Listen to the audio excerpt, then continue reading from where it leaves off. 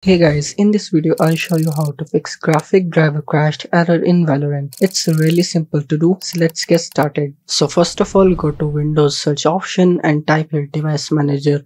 Click on it and open device manager panel. From here, search for display adapter option and expand it by clicking the arrow icon and it will reveal your graphic card installed. For example, I'm using this GeForce 1650. Right click on it and select properties options. As you can see, this is working perfectly fine. Now go to the drivers option up here and here you will find update driver option. So click on it and select browse my computer for drivers. So now if you want to install drivers manually, you have to select the option. Let me pick from a list of available drivers and here you can see my graphic driver. Click on it and click next, and now wait aside, your drivers are installing. It might take a minute or two. As you can see, my graphics drivers are updated. So close everything and don't open the game yet. You have to restart the PC first and click Alt F4 and select the restart option to restart the PC.